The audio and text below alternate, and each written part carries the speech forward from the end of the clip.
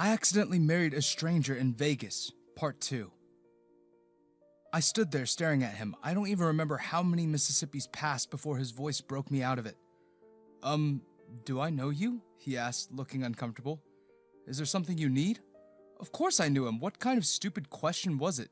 He was Colin, my Colin, standing right in front of me, looking exactly the same as before the accident. Same messy black hair, same dark eyes, but there was nothing in his face that said he knew me. Not a flicker of recognition. I opened my mouth to speak, then shut it again. What was I even supposed to say?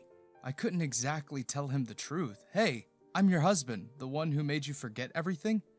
I wish I had listened to him that day. Flashback, 2 weeks ago. It was late, way too late for us to even be out of our house, but the night had been incredible. Colin had just gotten the promotion he'd worked to the bones for, and we were out celebrating. We had the time of our lives and everything felt perfect. Maybe too perfect.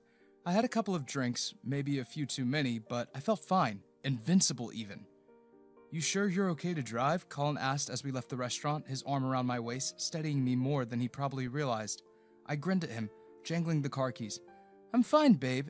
It's not far, I got this. Colin gave me a doubtful look. You sure? Our anniversary is in a week. I'd rather not spend it in the hospital. Relax, I said, laughing while opening the car door. Safest driver ever. We'll be home in no time. He didn't push it, just slid into the passenger seat with a sigh. We pulled out of the parking lot, and for a while, it was smooth sailing. The streets were quiet, and Colin was humming softly, talking about his plans for work, for us, for our future. I kept nodding along, though my mind was wandering. A week until our 8th anniversary, and everything left like a dream.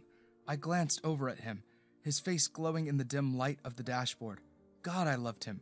8 years of marriage, and I still couldn't believe we had made it this far. I reached out, grabbing his hand for a second. You know I love you, right? I said, glancing back at the road. He squeezed my hand, smiling. You better, after all these years. I chuckled, not believing my reality, when his face suddenly shone brighter. There was a car rushing directly at us. August? Colin said, sitting up straighter. I squinted, trying to get my bearings. I tried to curve sharply, and I was going too fast. I tried to slow down, but the car skidded on the slick pavement. Panic shot through me. Shit! I yanked the wheel, but it was no use. August, watch out! Colin's voice was sharp, but before I could react, the car lurched sideways, and then, bam! We hit the tree. Hard. The sound of metal crunching filled the air, and the impact jolted me forward. The airbags exploded in front of us, and everything blurred for a second, like the world had hit pause. The next thing I remembered was seeing Colin slumped against the airbag, his head tilted at a weird angle, blood trickling down his forehead. Colin! I shouted, panic surging through me as I reached over and shook him. Hey, wake up! Come on, babe, please. He didn't move. I don't remember for how long I tried to wake him up before finally dialing 911. The next thing I knew, they were strapping him onto the stretcher, taking him in the ambulance. I climbed in after them, refusing to let him out of my sight. As the ambulance sped toward the hospital, I couldn't stop shaking. I held his hand the whole way, whispering to him even though I knew he couldn't hear me. Please, Colin. Please be okay. I'm so sorry. The sirens wailed around us, but all I could focus on was Colin's pale face and the way everything had gone so horribly wrong in a matter of seconds. Flashback ends. Back to the present day. I swallowed hard and smiled, trying to play it cool. No, sorry, I paused, then blurted out the first thing that came to my mind. You're beautiful. Colin blinked, his eyebrows shooting up. What? Crap, too much, too soon. I mean, you just caught my eye. You look, I don't know, like someone worth knowing, I stammered, rubbing the back of my neck. This was going downhill fast. Would you maybe want to grab a coffee with me? There's a place nearby that's pretty good. He looked me up and down, probably trying to figure out if I was some kind of weirdo. After what felt like an eternity, he broke into a smile. Sure, why not? I exhaled in relief, trying not to show how shocked I was that he'd say yes. Great, follow me. As we walked to the coffee shop, I kept stealing glances at him. He looked the same and acted the same, but everything felt different. I wanted to ask him a million questions, but I kept my mouth shut, not wanting to scare him off. So, Colin said after a minute of silence, do you ask random strangers out for coffee a lot? I chuckled awkwardly. Not really, just when I feel like I shouldn't let the chance slip by. Huh, he glanced at me again, something unreadable in his expression. Bold move. Bold. Right. If only he knew how terrified I was. I could feel my hands starting to sweat. Yeah, well, life's short, right? Guess so. When we got to the coffee shop, I held the door open for him. He walked in and looked around. Nice place. You come here a lot? You could say that. I tried to keep my tone light, even though the memories were hitting me hard. This was our spot, where we had our first date, where we'd come countless times over the years, but to him, it was just another coffee shop. We sat together. I was too happy to be here to control my tongue. As the waiter came, like a muscle memory, I ordered his usual order, white chocolate mocha, which was so ingrained in me that I could order it in my sleep. Before I could realize what I had done, he looked up at me surprised. How'd you know that I like it? He asked, raising an eyebrow. I froze for a second. Lucky guess? He gave me a curious look, clearly not buying it. We sipped our coffees in silence for a while and talked about everything and nothing. I wanted so badly to reach across the table, grab his hand, and tell him everything. But I couldn't. Not yet. So, he said slowly, do you do this a lot?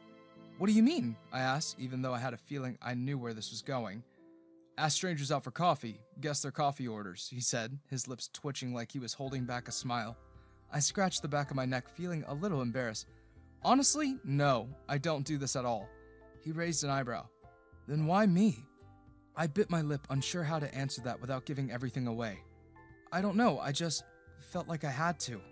Colin didn't say anything for a moment, then he smiled. A small, almost shy smile that made my chest tighten. Well, I'm glad you did. My heart skipped a beat. It wasn't much, but it felt like a step forward. Like maybe there was still a connection there, even if he couldn't remember it. The conversation drifted to lighter topics after that. We talked about movies, music, and random stuff that didn't matter but filled the space between us. Every now and then he'd laugh or smile, and for a moment it felt like old times, like maybe things could go back to the way they were. But then reality would creep back in, and I'd remember that he didn't know me. Not really. After a while, Colin glanced at his watch and sighed. I should get going. This was nice, though. Yeah, I said, forcing a smile, even though I didn't want it to end. I had a great time. He stood up, grabbing his jacket. Hey, maybe we can do this again sometime. I mean, if you're up for it. I blinked, caught off guard. Yeah, definitely, I'd like that. Cool, he said, pulling out his phone. Let's exchange numbers. I gave him mine, still trying to process the fact that he wanted to see me again.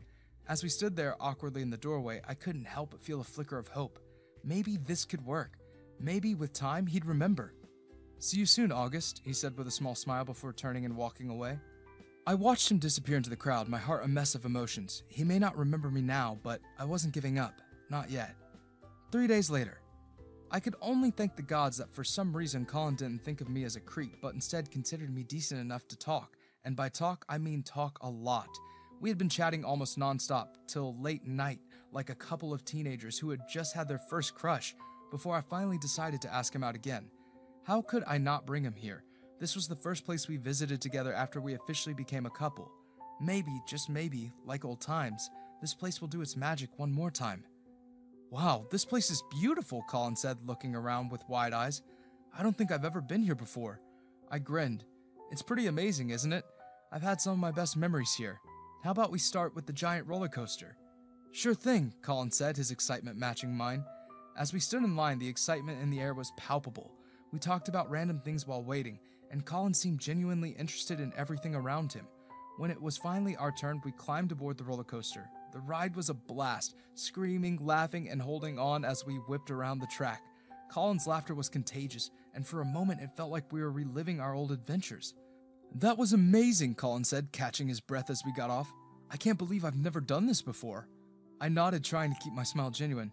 Yeah, it's one of the best rides here. I'm glad you enjoyed it. We spent the day hopping from ride to ride, each new thrill bringing a fresh burst of joy. Colin was having a great time, but I couldn't shake the feeling that something was missing. Despite his enthusiasm, there was no hint of recognition in his eyes. Thanks for bringing me here, Colin said as we took a breath for cotton candy. Today has been fantastic. I'm glad you think so, I replied, feeling a mix of happiness and disappointment.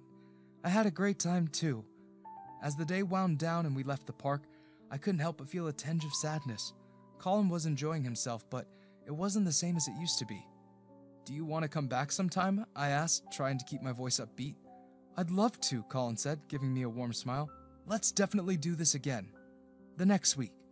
The top of the mountain offered a breathtaking view.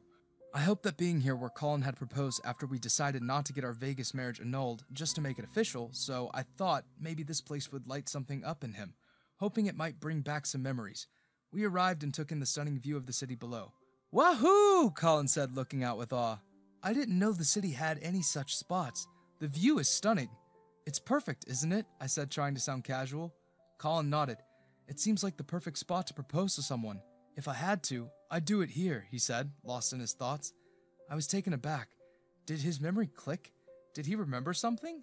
I guess my surprise must have been clear on my face, because as I looked at Colin slightly wide-eyed, he said, "Oh my god, I'm not hinting at anything. I just thought the place was beautiful. Nothing else. God, I'm so embarrassed. I'm so sorry."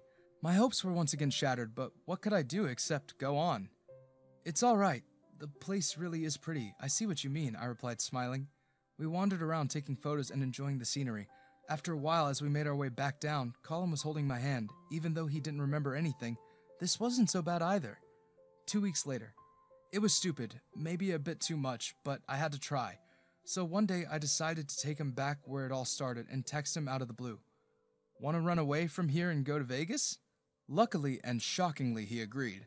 The rooftop in Vegas was a sight to behold. With the city lights sparkling below us, I hoped that being here, where I had once proposed drunkenly, where it all started for us, might spark something for Colin. "It's so peaceful here," Colin said, taking in the view. "I never expected to find such a quiet spot in Vegas. Someone very special to me helped me find it once. It's one of the best spots in the city," I said, trying to keep my tone light. Colin looked at me with interest. "I didn't know you had someone special. You've been keeping secrets from me, honey?" he said, feigning hurt, clearly teasing me. I laughed. It was clear even this place didn't remind him much. I wondered for a moment if I should tell him that he is the special one I'm talking about, but quickly decided against it. We spent the evening enjoying the view and talking about everything and nothing. I then lost hope from this place and simply decided to visit some of the other spots in Vegas and have fun. "This has been a great trip," Colin said as we headed back. "You really know how to make life worth living. Thanks for bringing me up here. See you around."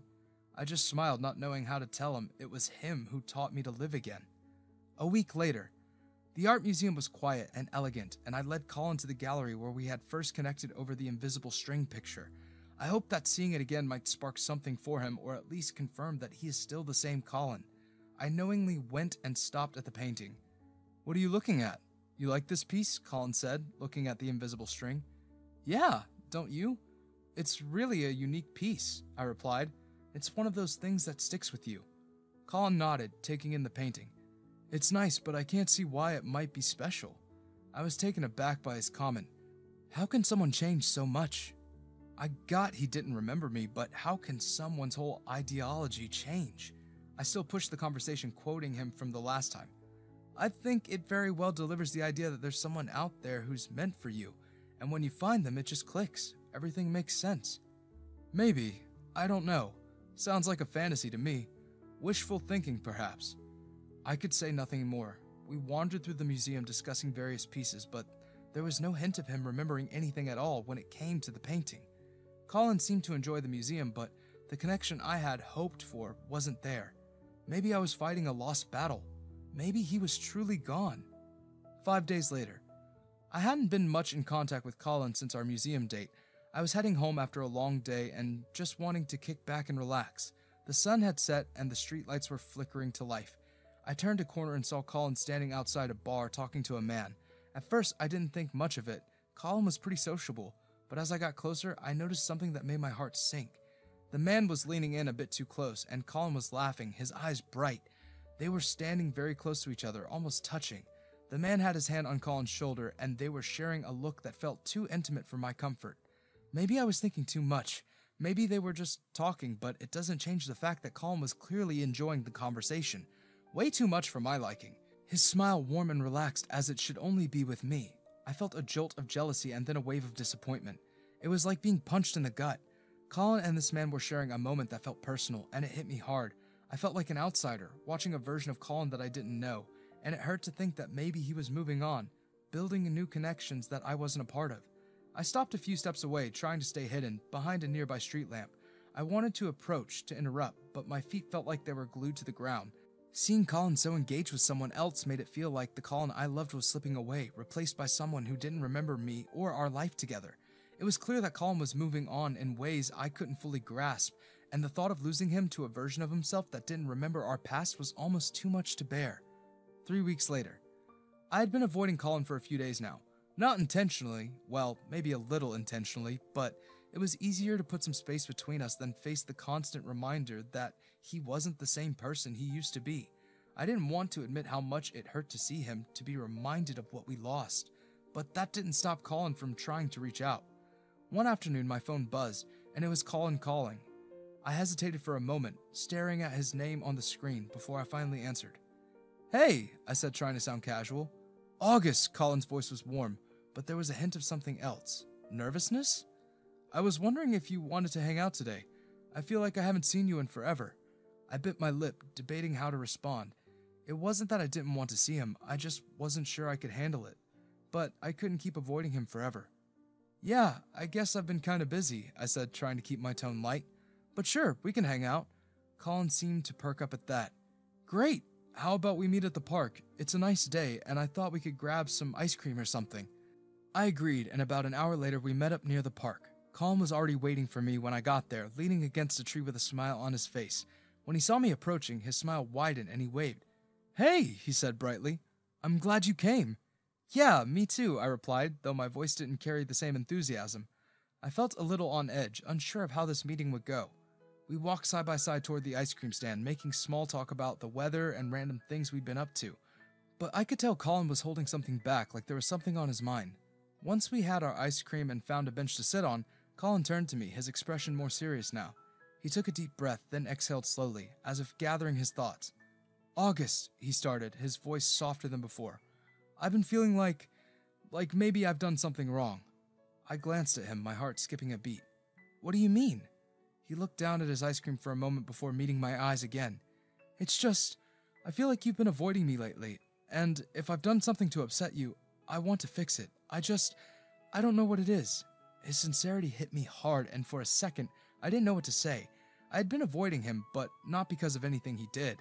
It was just hard to be around him, hard to pretend like everything was okay when inside I was struggling. Before I could respond, Colin suddenly reached out and cupped my face in his hands, gently tilting my head so that I was looking directly into his eyes. His touch was warm and familiar, and for a brief moment, I felt a flicker of hope ignite again in my chest. This was something he used to do all the time, whenever he apologized, whenever he was trying to comfort me. It was our thing. "I'm really sorry," Colin said, his voice soft and full of sincerity. "Whatever I did, I'm sorry. I didn't mean to hurt you." For a second, I just stared at him, frozen in place by the sudden rush of memories.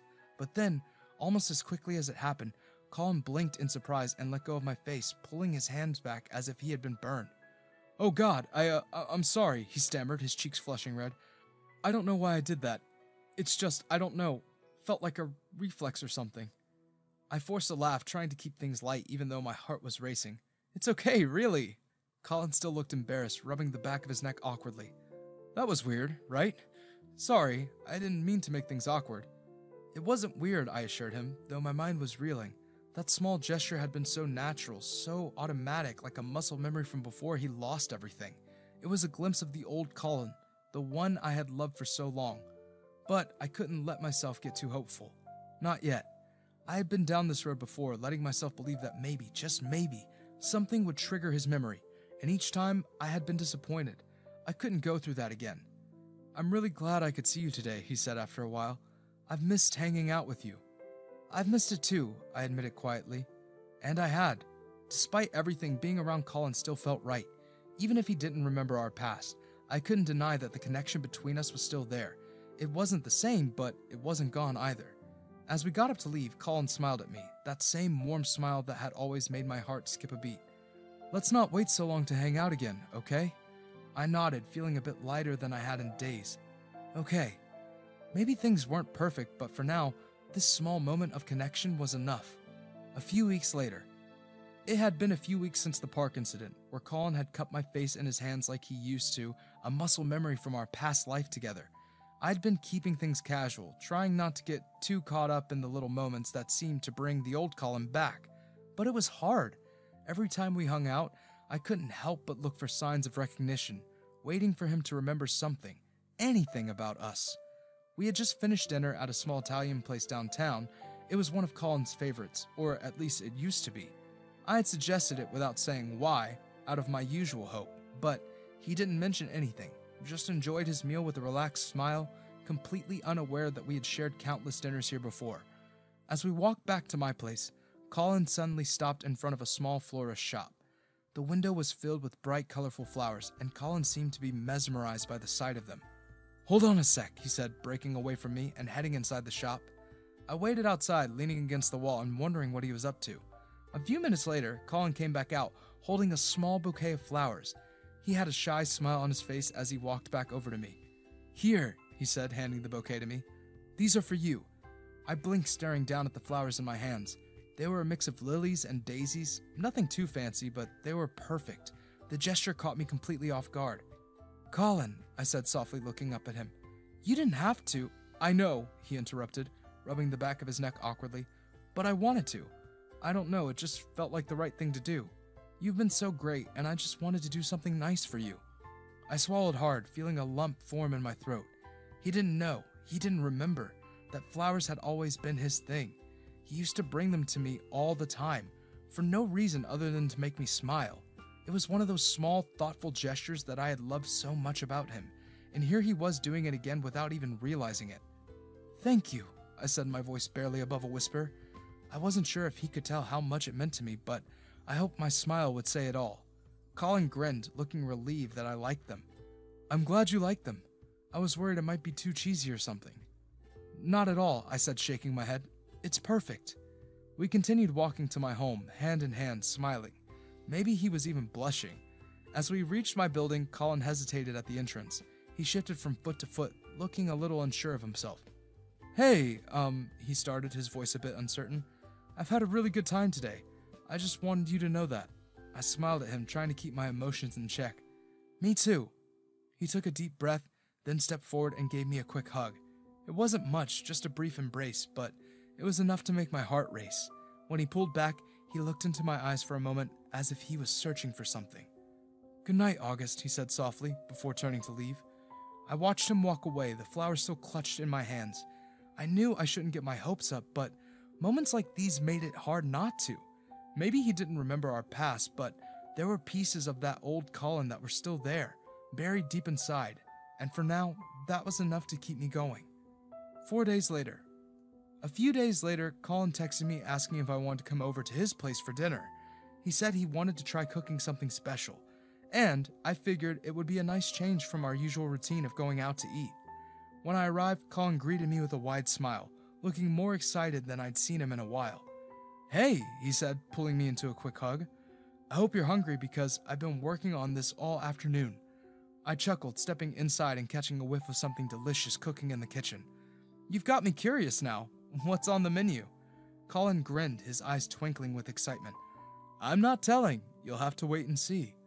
I followed him into the kitchen, where he had the table set up with candles and everything. It was a small, cozy setup, but the effort he had put into it was obvious. I couldn't help but smile at how thoughtful he was being. We sat down to eat, and Colin proudly presented a homemade lasagna. God, how I missed his cooking. As we dug in, we fell into easy conversation, talking about work and random stories and laughing more than we had in a while. It felt nice and comfortable, and for a moment, I let myself forget about everything else. After dinner, Colin suggested we listen to some music while we cleaned up. He handed me his phone and asked me to pick up something. I scrolled through his playlist, but one song caught my eye. Our song. It was the one we had danced to at our wedding, the one we had with our families after we officially announced our marriage to them. A slow, romantic tune that we had both loved. I hesitated for a moment, debating whether or not to play it, but in the end I couldn't resist. I pressed play and the familiar melody filled the room. Colin paused mid-cleanup, his brow furrowing slightly as the song began to play. He looked over at me, a hint of confusion in his eyes. "This song," he said slowly as if trying to place it, "it feels familiar." My heart skipped a beat, and I watched him closely, wondering if this was it, if this was the moment he would remember. But after a few seconds, he just shrugged and smiled. "It's a good song," he said, walking over to me.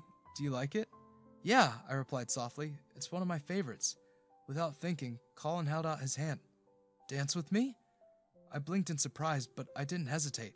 I took his hand and he pulled me close, wrapping his arms around me as we swayed to the music. It felt so familiar, so right, like we had done this a million times before, and we had.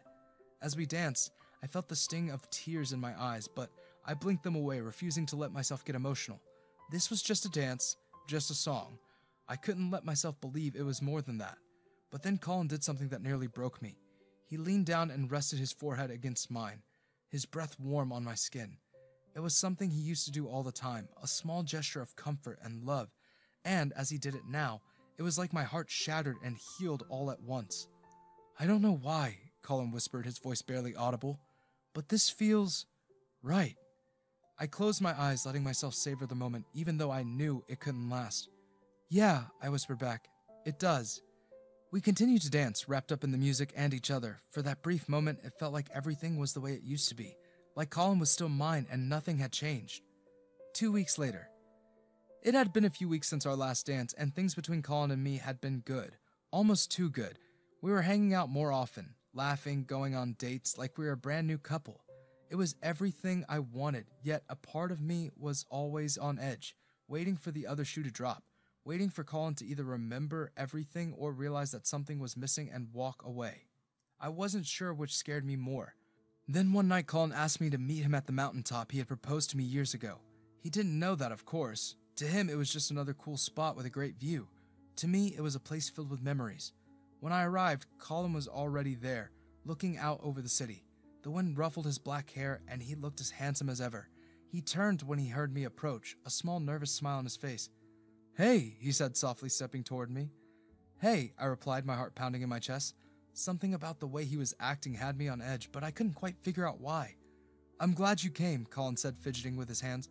I've been thinking a lot lately, and well, there's something I want to talk to you about. My stomach twisted with nerves. Okay, I said cautiously. What is it? Colin took a deep breath, then reached into his pocket and pulled out a small, familiar velvet box. My heart nearly stopped. He opened it to reveal a simple yet elegant ring. I know this might seem crazy, Colin began, his voice trembling slightly, but I love you, August. I don't know how or why, but I do. I know it must feel so sudden, so rushed, but I've never felt this for anyone ever before, the way I feel for you, and I can't shake this feeling that we're meant to be together. So I'm asking you, will you marry me? Tears instantly welled up in my eyes as I stared at the ring. My mind raced, torn between the joy of the moment and the heavy weight of the truth that I had been hiding. I couldn't let him propose without telling him everything. He deserved to know. Colin, I whispered, my voice shaky. There's something I need to tell you first. He blinked, confusion crossing his face. What is it? I took a deep breath, steadying myself for what I had to say. We've already been married for 8 years. Colin's eyes widened in shock, his hand dropping slightly as he stared at me, speechless. I pushed forward before I could lose the courage to continue. We were married for 8 years and everything was perfect. You were the love of my life, and I thought nothing could ever tear us apart, I said, my voice thick with emotion. But then, there was the accident. The accident. The one I had. How do you know about it? Colin asked, his voice soft and disbelieving. I nodded, tears spilling down my cheeks. I know everything about you, Colin, down to the tiniest detail. It was a week before our 8th anniversary. We were out celebrating your promotion, and I had a few too many drinks, but I was stubborn, and I thought I could drive us home. My voice caught in my throat as the memories of that night flashed in my mind. I took a wrong turn and hit a tree. You were hurt worse than I was. You lost your memory because of me. Colin just stood there staring at me as if trying to process everything. I continued, needing him to know the truth. When you woke up in the hospital, you didn't remember anything. I came in front of you, but you didn't even register me. You didn't even know who I was, and I didn't want you to feel trapped in a life you couldn't remember, so I asked our families not to tell you anything. I thought maybe, just maybe, if I gave you the space to rediscover yourself, you'd remember on your own. I didn't want you to be in a forced relationship with someone you didn't even know. Colin's eyes filled with tears as I spoke. I wiped my face, feeling the weight of the secret I had been carrying for so long finally lift, though it was replaced with fear of what Colin would do now that he knew. I'm so sorry, I whispered, my voice breaking. I didn't mean for any of this to happen, but now that you know, if you don't want to be with me, I'll understand. I had to tell you the truth. For a few agonizing moments, Colin was silent, his face unreadable. Then, without warning, he stepped forward and pulled me into his arms, holding me tightly.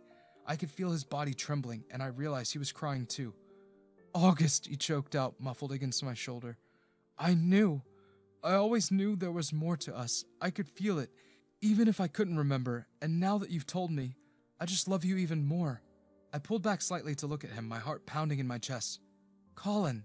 He cupped my face in his hands, his thumbs brushing away my tears, just like he used to do before the accident. His dark eyes were filled with emotion as he looked into mine. I would choose you 1,000 times over, he whispered, his voice thick with emotion. Memory or no memory, it doesn't change how I feel about you. I love you, August, and I want to make up for all the time we've lost, so please, will you let me? I let out a shaky laugh, tears streaming down my face as I nodded. Of course, I whispered.